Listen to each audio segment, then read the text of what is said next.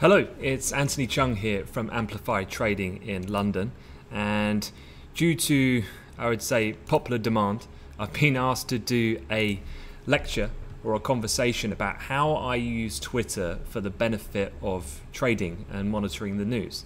Now, it's a question I get asked a lot from a number of different people, all the way from kind of institutional level traders, desks at bond desks, FX desks, hedge funds, down to retail traders. Everyone kind of wants to know what's the kind of secret sauce that I use for monitoring Twitter. And really, once I go through this session, it's very much a case of a logical and quite a structured process in how to use that tool effectively to get the most out of it. And so there's a couple of things I can go over and explore and share with you. I think I've been using Twitter now for the best part of perhaps 8-9 years, always until more recently joining Amplify just for the purpose of monitoring. Now obviously I tweet a little bit more myself. A little bit about my background. I'm the head of market analysis here at Amplify Trading. I was in the same position previously for a company called Squawk, which is one of the world's leading squawk companies. My job then is to monitor financial news and give insight, analysis in a real-time fashion upon things of which I'm seeing. So that can be things that are coming out off of traditional news wires like your normal terminal systems, or can be things like Twitter, for example, where you can capture things like rumors and so on, which we're going to discuss. So that's what we're going to talk about. And going straight into things, why do we use Twitter? Now let's just build the scene first of why exactly use Twitter when you can use a Bloomberg or Reuters, these kind of professional systems which people will pay thousands and thousands of dollars for every month. Now, the point being here is that the guys at the big institutions will be using those platforms, but those who are not familiar with it, a Bloomberg's news function is just one small part of that terminal. I mean, it's quite a powerful tool in terms of its analytics, its historical data sets that you can look at, as well as things like a chat function, pricing functions, and so on and so forth. The point being is, let's say Bloomberg has around 3,000 financial journalists worldwide, and they're releasing these news stories all of the time. Reuters might be doing the same, Wall Street Journal, the FT. These are your traditional financial news services.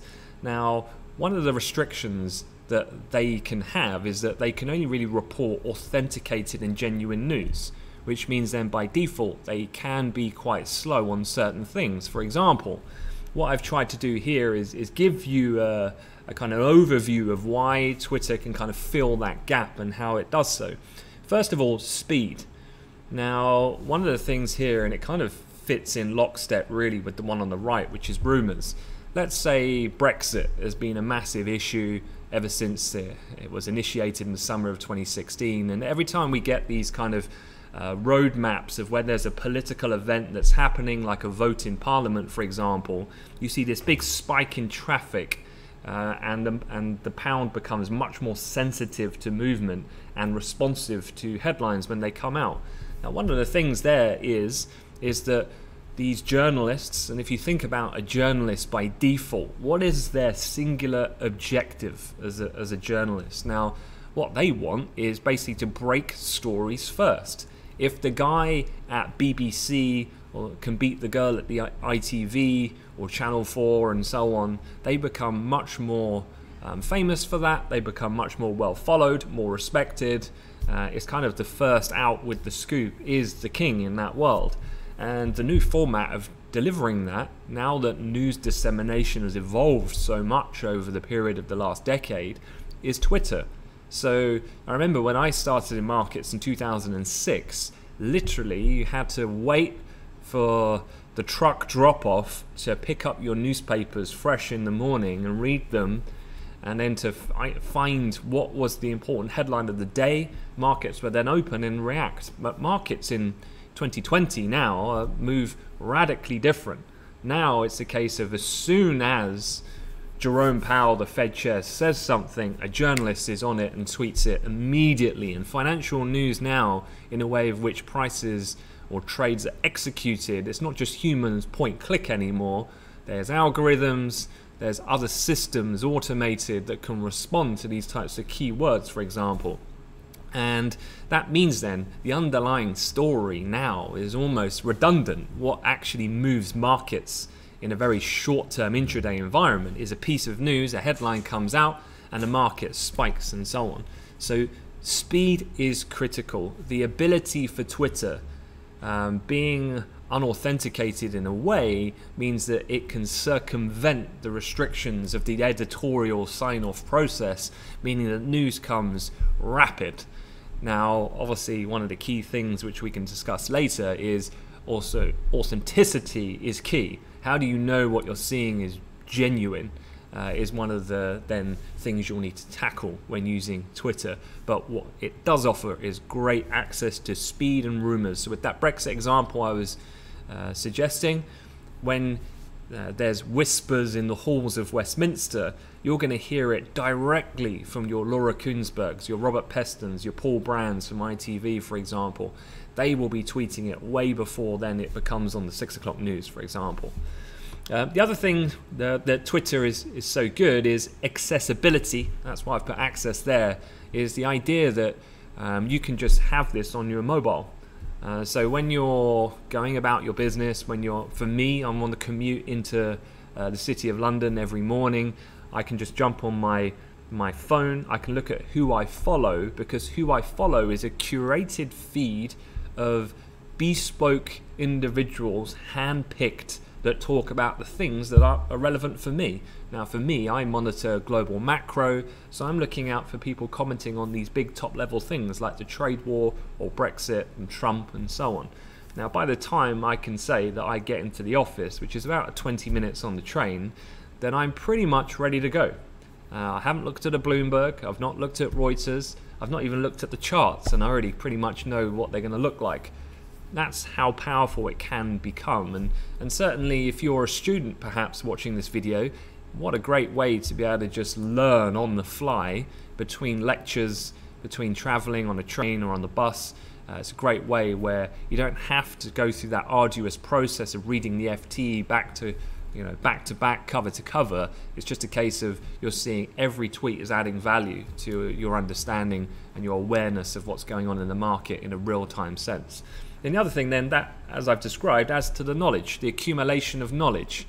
And that's one of the things where, for me, if you watch our morning briefings that we deliver on our YouTube channel, do subscribe to them, because they'll really help enhance your fundamental understanding of the market. So the overall global macro approach that we have here at Amplify Trading. But people often look at me and go, why do you know about labour strikes in South Africa and how that impacts, say, platinum prices? But then how do you know about the copper mines in Chile, in Escondida?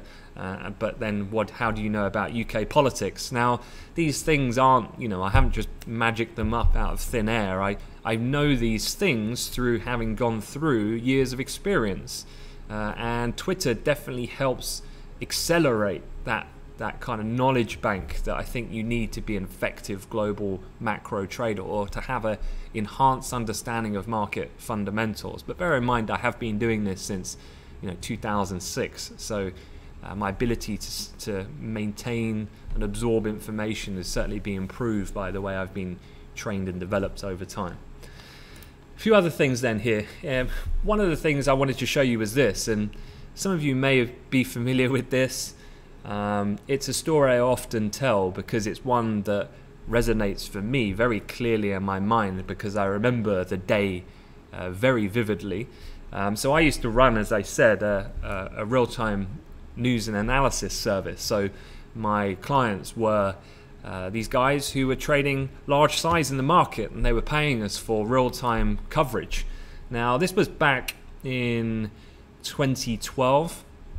I think was when I first started to table the idea to my colleagues about we should be looking at Twitter with more focus. We should have a designated person looking at Twitter full time with a kind of full screen setup, all organized into monitoring different things, because what I had seen through kind of back testing was that over the course of 12 months it was yielding very good results for finding things from rumors about single stock information to potential terrorism alerts, things like that. It was coming way before traditional news wires. So we got the go ahead, and we had a chap sat there, and his job was to just look at Twitter. Now, arguably back then, there wasn't anywhere near as much activity perhaps or quality as there is today in 2019, 2020. But there were elements of, you could see where this was going. And what happened in mid-April 2013, you might remember, is when those two brothers conducted that horrific Boston Marathon bombing. And what typically happens after a high terrorist event of that nature is that global terrorist statuses kind of go on high alert. And literally just a week later, we had this tweet. I know it's a bit small to see, but let me read it out to you. This was the Associated Press, AP News. They basically tweeted, "Breaking news, 2 explosions in the White House and Barack Obama is injured." This was the genuine Associated Press Twitter account. It has around 11 million odd followers. So this was legit as far as we could see it. So we obviously reported the information, but the beauty of this is that not everyone was looking at Twitter at the time. And obviously we had a designated guy who was just there looking at Twitter, and he immediately was able to comment on this and capture what you can see here, which was an immediate spike in US equities to the downside. And then what transpired in this event was actually the Associated Press. It was the actual account, but it had been hacked. And by hacking it, then they had put out an illegitimate tweet. The tweet got removed, the market reversed, but I remember it quite clearly. It was several minutes before Bloomberg even mentioned this piece of news. They were so far behind the curve, it was unreal. Now, for our clients at the time, when I was in my previous job, it was a great opportunity to trade. If you were an aggressive type of trader and you were willing to commit, get into the market in that type of volatility, then you had a massive time arbitrage to be able to execute those trades. And what happened here, though, was because of this one singular event, Twitter then became no longer this kind of thing that a few people looked at to an absolute common mainstay of a setup of nearly every proprietary trader in the world, if you were looking at trading intraday in that fashion. One of the big things then that gets asked then is credibility of these news sources. So people like Bloomberg, Reuters, FT, BBC and so on, all the national newspapers, most of those journalists are in fact encouraged to tweet. Now, don't get me wrong, people like Bloomberg are not going to release a scoop on Twitter because that would be counter to the whole reason that people pay tens of thousands of dollars for a Bloomberg terminal. But things like Times, Telegraph definitely can offer some insight, because other than just a publication every once in a while, perhaps on a weekly basis in the weekend press, journalists can be quite active throughout the day. So definitely these are good sources of credible information. Less credible ones then, Twitter, blog sites. Another blog site, a very infamous one you might be aware of in the financial community, is one called Zero Hedge. Now Zero Hedge, I think their work is absolute quality. Obviously you need to take it a little bit with an awareness of their overall kind of spin on markets being somewhat, sensationalist or quite bearish, but ultimately they're putting out some really insightful information. Information from different banknotes, from different economists, analysts, things that otherwise from a retail trader's point of view could be quite difficult to get your hands on, and also helps give you quite a high level, an intellectual level of looking at how markets are viewed by seasoned professionals. How to verify then a Twitter account, and this is the kind of checklist that generally I would go through in order to have that process of, can I trust and rely on what this Twitter account is saying? And here you've got, who do they work for? How many followers do they have? Has the account been officially verified as per the logo you can see on the right hand side? What type of content has been tweeted previously? Who follows the account in question? And what is the context of the tweet? Now, one of the things I wanted to show you to put this checklist almost into action is this. Some of you might remember this. Certainly if you're watching in the UK, you probably will. But you know, this was December of 2016, I think it was. And I remember it because we have a bit of a shutdown here at Amplify Trading between Christmas and New Year. So I was hanging out with some friends. It was shortly after Christmas, so I wasn't in the office, but markets were open. And I get this frantic phone call off one of my former colleagues. And he's going, Anthony, the Queen is dead. I'm going to short the pound. How much should I short the pound? And I was kind of like, whoa, just hold on a second. Why would you want to short the pound was my first question. You know, quite frankly, if the Queen is dead, that's not going to have any impact on the pound, was my initial view. And he was arguing that, yeah, but consumer confidence will be hit and spending will be down. And I was like, look, you're talking way too small a value and too long a period of time for traders to be hitting that in an intraday kind of move. So I wouldn't even worry about it. He puts the phone down. I then go on my phone, I go on Twitter, and I just type in the Queen is dead to see what is happening. Now, stay with me. This is a genuine example. So I find this tweet. This was actually the tweet that I found. Now, let me talk you through two things. One is, what is wrong with this Twitter account? What to you, looking at it, makes you think there's something not quite right about it? So let me walk you through it. For one, they're following 225 accounts, and two, they've got just over 1,000 followers. So remember, this is trying to suggest that this is the main BBC News UK Twitter account, and it's got 1,000 followers. That to me is alarm bells immediately. The other thing is, they've made a typo. They've put UK with a lowercase k. They've also got a random I after the UK in the actual handle of the account. And the context of the tweets. If you actually looked at the context of the tweets, although you can see this really high res image of the Queen with a very legitimate sounding title, the other tweets were of this person's dog, what they had for breakfast. So it was immediately obvious to me that this was fake. Now, how you can kind of read between the lines here and eliminate this type of illegitimate news is people were literally, no one was clicking on the profile. All that was happening was the tweet in itself. So if you were just to imagine the bottom half of this page, there were a whole load of people just resharing, retweet, retweet, retweet.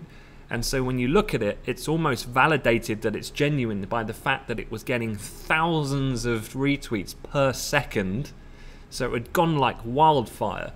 And people just took it for what it was, that it was genuine. So this is where, again, a little bit of understanding of knowing when markets can be manipulated by these types of things, but then also having the foresight to be able to verify the account, not believe just what you're seeing. It's kind of one of those things like when I talk to our traders about data, for example, never take a piece of data in isolation. You've got to put it into context, because otherwise it can be misleading if it's just a singular piece of information. And it's the same thing here with Twitter. So again, all I did then to carry that and conclude the story is I just basically said the Queen's not dead, this is a fake account. And as you can see here, I woke up the next morning on the morning of the 30th of December, and I was literally the front page of every national newspaper in the world. The Washington Post, the Huffington Post, the Sun newspaper, the most widely read newspaper in Britain. And this wasn't because, you know, I'm anyone particularly unique, and how this is transferable to trading is that, I've seen the head of the German Bundesbank's Twitter account falsified, and someone's tried to tweet to move the market. And in fact, it did move the euro. This is one important thing to be aware of. Just because it's fake, if enough people believe it, it can move the market. The idea then is about the longevity you'd want to be in a position of risk in a trade on the back of that type of information. What happened with the Bundesbank one was that the actual central bank had to come out and issue a formal press statement to say that that was not actually them. It was a made-up hoax account. So hopefully that makes a little bit more sense about the authenticity process of this. This is pretty much the most important slide that I'm going to share with you. And this is my process. How do I find the best people to follow on Twitter? And these are my kind of key bullet points that I've spent many years kind of refining. And so I'm going to share them with you, and hopefully you can learn to develop this into a really powerful tool for yourself. So, 1, explore your community.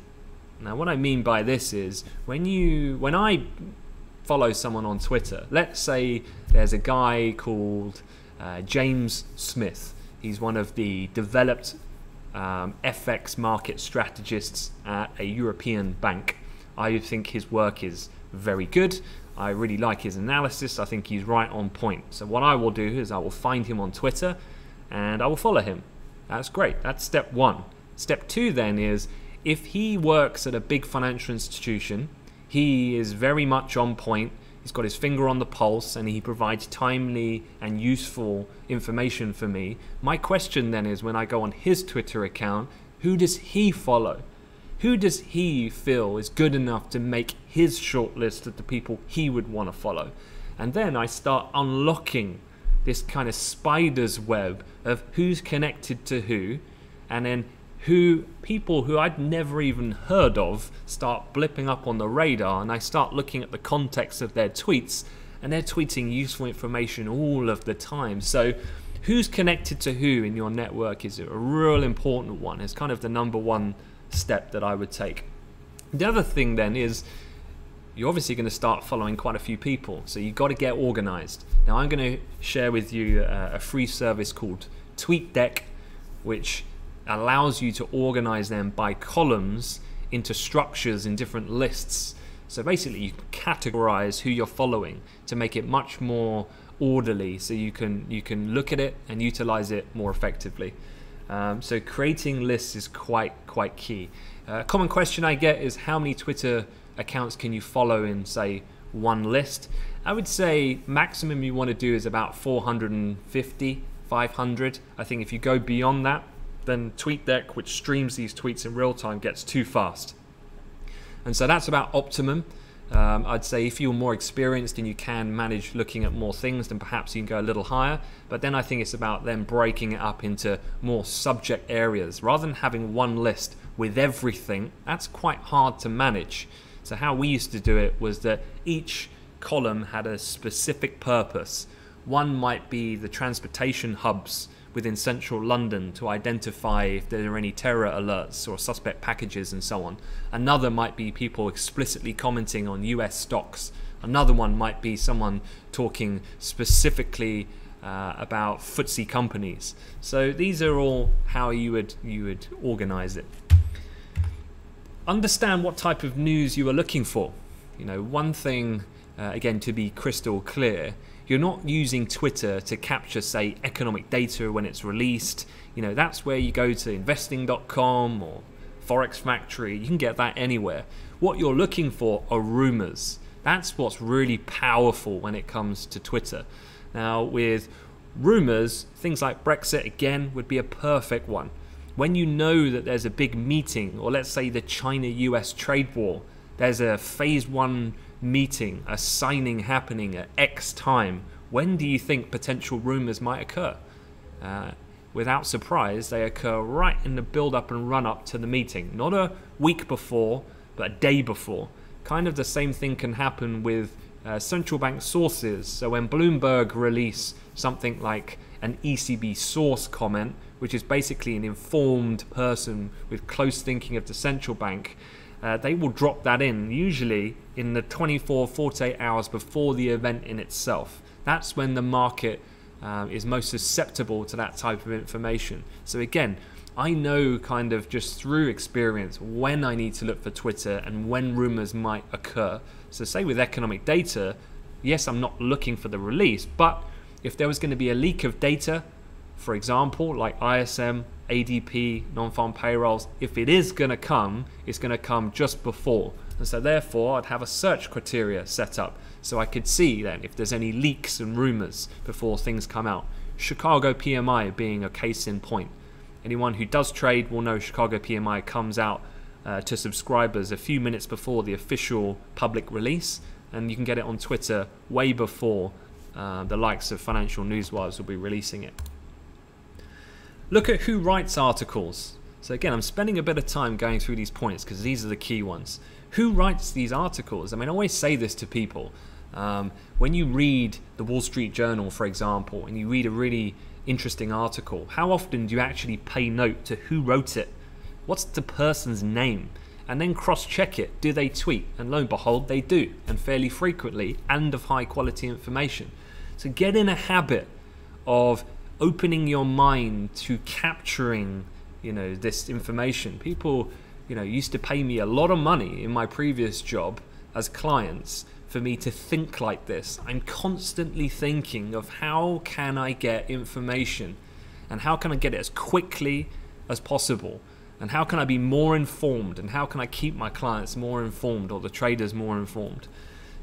So every time you read something, ask yourself that question: who is writing this piece, and do they tweet? Are they worth following? Next is backtest and fact find. I used to do this religiously every month.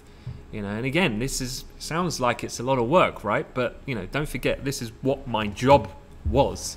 And so again, I'm kind of giving you the trade secrets a little bit. But here, what I would do is, if it became well known that Twitter was the first port of call to break a piece of information, what I would do is I'd make a note of that, and at the end of the day, I'd go onto the advanced search filters on Twitter, and I would put in this exact kind of time frame of when the initial event happened. I'd then look back chronologically and identify who was the first person to break this information. And more often or not, it were people who perhaps I'd never even come across before. But then I would look at the context of their tweets, how often do they tweet, and I'd put everything together to then see whether or not there's someone worth adding into my list of people to follow. So it's not, nothing. And I say this with full belief, there's no such thing as luck. It's all in the preparation. You've got to put yourself in luck's way for it to materialize and for you to benefit from it. I spent a whole career doing that, working silly hours doing this type of thing because I had to be that edge for the traders. And so it all, a lot of this back testing and doing the hard yards pays dividend in the end. The other thing is continuously update and review the people you follow. People often, and I get this, I normally talk to traders when they're quite junior. They get quite excited about the prospects of what Twitter can bring. As you can tell by the things that I'm talking about, the potential edge can be huge from a time perspective and execution point of view. But then they kind of add all these people and then they leave it. And that's not what I'm saying. It's an evolving thing. People are, there's new people coming into the market, adding value. There's people who are already there who are not tweeting enough, who are just cluttering your feed. Subject matter in the market is changing. Whether it's Turkey, whether it's inversion of the yield curve, whether it's the repo rate spike that we had in 2019. You want to be altering the feed to reflect the macro hierarchy of the subjects that are moving markets. So change constantly. Quality over quantity is what matters when it comes to this. And then this is another thing I always used to do, and maybe not everyone's actually aware of this, but news in its local language comes out way quicker than it does in English. Now, if you were looking at Chinese press and Russian press, I'm going to pick those two because of the trade war that's been going on most recently in 2019, 2020, and then also Russia-Ukraine. Remember the annexation of Crimea in 2014? What I used to do was, my first thought path was, what are all the major newspapers in Russia and Ukraine? Now that's an easy Google search. Once I go on there, then I look at the actual websites in Russian, and what I used to see was when I put the Russian website and then its English version of the website, the Russian website was updating infinitely quicker. So it was almost like it would go up there and then get translated by an English-speaking team to then go on the English version. And the same thing happens in China. So what I'm saying is, I used to just rely on translation tools and read literally news in its local language, and I used to find massive time edge to get into stories way before their markets would react in terms of US, UK and European markets. So on TweetDeck, one of the systems I'll show you shortly, there is a auto translation function where you can look at tweets. So I'd always recommend, if the subject matter is in a different language to English, then you should always follow it in its local language if you want to be quick and react to things in that manner. Now, with all this being said, it does sound like a lot of work, but this is how you can really take advantage and use Twitter if you're going to use it for trading purposes. The other way of doing this, of course, the shortcut, is to get a Squawk service like New Squawk, for example, and they have designated people doing this for you 24 hours a day. The other key thing, I mentioned this briefly earlier, so I won't spend too much time, but improving your fundamental knowledge. What I find is when the traders here do have it up, they spend a lot of the time, they've got their trade set up, they've got their fundamental bias, their technical setup, they're just waiting for the trade. Now while they're waiting for the trade, just having this kind of scrolling news feed of really quite relevant information about the broader macro environment, subconsciously almost, they're developing their understanding of markets. They're reading about things that perhaps they didn't know about. And to be an effective headline trader in the intraday environment, which is a hard skill to master, you've got to have a real breadth of knowledge to be able to action very quickly and have high conviction. And so having that awareness of your finger on the pulse is very key, and Twitter's very good at that. Trump tweets, hopefully by now you can see it's not all about Donald Trump, although it is and will continue to be so when it comes to Twitter in 2020 as a main feature. And we know why, is because Trump likes to use the platform of Twitter as his medium of communication for these 4 different points. The kind of preemptive framing, diversion, we've seen this. Actually, there was one day in December of 2019, just before Trump got impeached by the House, where he tweeted over 140 times in one day. That's just mind-blowing. But he's been tweeting, and you can see every time he's in the press, whether it's for Russian relationships or election interference, or for dealings with Joe Biden and Ukraine and so on, his tweets go up. If oil prices get too low or too high, his tweets go up. So it's almost like you can almost predict a bit of a pattern as to the way in which the president operates. And certainly with the timeline with the US-China trade war, now phase 1 looks seemingly complete. Phase 2 is quite key, and what I wanted to show you was this. This is the US election 2020 timeframe. So this is looking at, from left to right, January 2020 all the way up to the end of the year. So the entire 12 months. Now as you can see here, in Feb to June you have the primaries in the US. You then have the Democratic National Convention in mid-July of 2020, and then you've already got penciled in the presidential debates, which will happen in Sep, and 2 in October of 2020 before Election Day on the 3rd of November. So if you're thinking about it ahead of time, all of these dates will be key, and they'll all be key overlaid then with the meetings between the US and China officials, because it's into these meetings where you start to see the tweet activity pick up and accelerate from the likes of Trump, and his tweets are market moving. So again, it's a bit of a science. It's about using maths and backtesting and identification of patterns. It's not guesswork. to be an effective news trader, it's definitely not about being reactive. It's about being proactive, scenario building, anticipating. Think of a 100-meter runner in the blocks, and then think of just a guy standing there, completely unaware. The guy in the blocks, bang, the gun goes, he's off. Whereas the guy here is in shock, looks around, then starts to react, sees the other guy running off and tries to chase after him. Meanwhile, the other guy is finished. That's what it's like when I try to express what it's like trading the news. And that's why most retail traders can't do it, because they don't spend enough time planning. You know, the preparation is just crucial in terms of being able to exercise a trade in that type of environment, execute a trade. So let's move on, and a quick run through of setting up Twitter. So just go to twitter.com. You know, I know I sound like a bit of a salesman for Twitter. I can assure you that's not the case. But set it up, and then as you can see here, this is my account. I'll get onto that later. But once you have set it up, you then want to go to something called tweetdeck.twitter.com. Now that is a system which basically streams live tweets rather than you have to interact with the platform. So it allows you to monitor the tweets live of the people that you follow.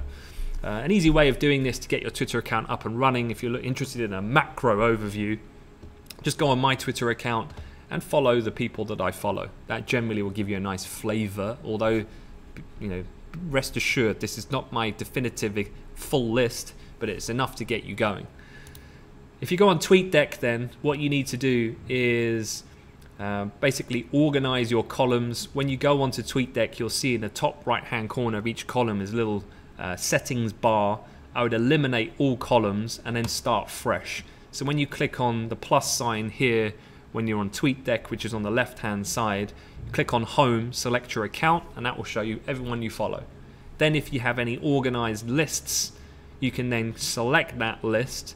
And as I said, depending on what you trade and what you're interested in, you can have different lists showcasing different information, and you can build it out from there. Here are a couple of other things to be aware of.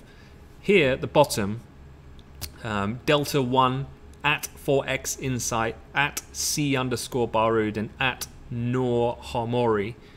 These are 4 people on Twitter that have a slightly different purpose. So rather than journalists or analysts or people like me putting out insight and opinion, these guys typically copy a lot of information that comes out on major news terminals and then reshare it in an almost instantaneous fashion. So if you were interested in getting news quickly in terms of headline news, and you didn't have, let's say, things like a Squawk service with the audio coming out, then this can be quite a good option. And a good way of organizing this would be to bolt them into their own separate category to be able to monitor. I know we have a lot of US followers, so I just wanted to go through and talk about individual US single stock information. So in my previous job, I did spend a couple of years working on an equities desk. So, you know, talking of single equities was some common resources that we use. StockTwits was one. If you're based in the States, you're probably very familiar. If not, you've probably never heard of them. But StockTwits is basically the largest social network for investors and traders. They got about 2 million registered members, 4 million monthly messages. And what do they talk about? Well, individual stock discussions, kind of the stocks in play or in focus of the day, prices, market sentiment. It's quite good to derive, determine from the amount of traffic going through people's commentary on certain individual stocks. So StockTweets or Twits is particularly good if you're looking at that.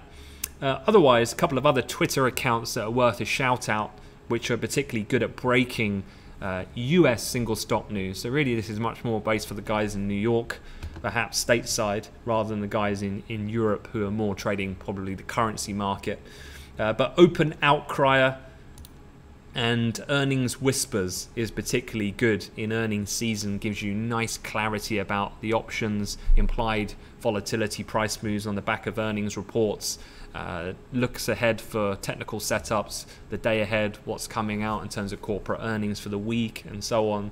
So they're particularly good for real-time stock and option trading headlines, breaking news, open outcries, particularly good at rumors as well, and hearsay on the street, which you can often get a good time advantage on before small cap stocks will see a bit of a pop in price. There are more sophisticated services out there, and I just wanted to give these a quick mention. These are the types of services that people would pay a lot of money for, so normally would be used by investment banks or hedge funds in particular, rather than your prop trader or your retail trader. But if you were interested, there's one called Celerity and another one called Data Miner. Both do start to go into the realms of AI intelligence, looking at real-time event and risk detection. So again, if you're a hedge fund and you've got literally hundreds of millions or billions at risk in the market, then be able to be alerted to a certain type of event that is unfolding before it becomes mainstream information, you'd pay a lot of money for. So Data Miner is one of those types of services. It's used by Goldman's, Morgan Stanley, Credit Suisse, Fidelity. All the big boys will be using this type of system, but again, you're talking about tens of thousands of dollars per month in subscription fees if you were using it. So it's a slightly different level of investor that would have that. Okay, just to finish up then, on Twitter, don't forget to follow the key members of the Amplify team. So those being Sam North. Sam North is one of our senior traders. He oversees as well the live trading and the risk for the guys on our trading floor, and acts as a bit of a mentor for them. He's much more based his trading decisions on the technical side of things. So if you do watch our market briefings on our YouTube channel, remember, do subscribe to the channel. You'll see Sam talking about his setups for the day. Then there's me. As I said, I'm the head of market analysis, and I put out useful infographics, thoughts about things that are occurring, Fed decisions, Bank of England trade war, these types of things. The market fundamentals are really key for me. So that's my handle at the bottom. And then our head of trading, Piers Curran. He started trading in 2001. He used to be a part of HSBC. He then worked for Goldenberg Haymeyer in their trading division, a US proprietary trading firm back in the early noughties, before then founding Amplify Trading in 2009.